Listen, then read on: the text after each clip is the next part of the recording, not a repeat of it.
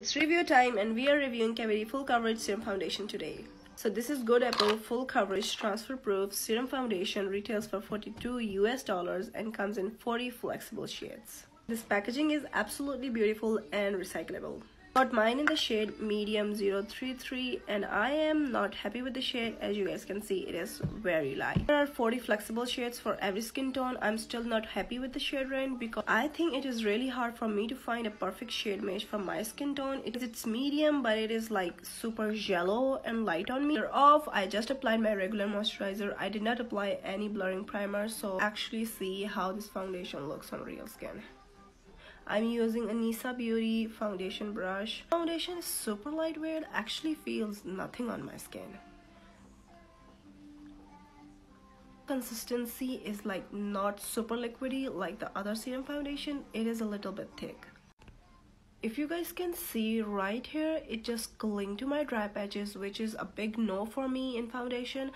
I've already prepped my skin with a good moisturizer, but still it just cling to my dry patches. Except that dry patch, my skin looks really beautiful. It is giving me a very beautiful skin-like finish with a full coverage. Also, I think this foundation oxidized because you guys can see that it is not as light as it was before. This is before and this is how foundation looks after it oxidizes. So I think it is a little tricky to get you a perfect match in this foundation series. I don't know why this foundation clings to my dry patches. It feels like super hydrating and it does not dry down so quick.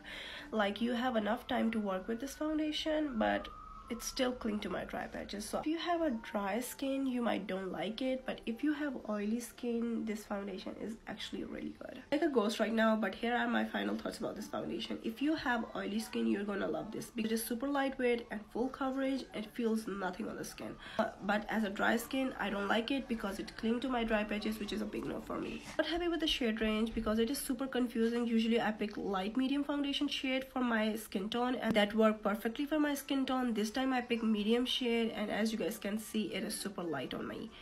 So I might not repurchase it and return it.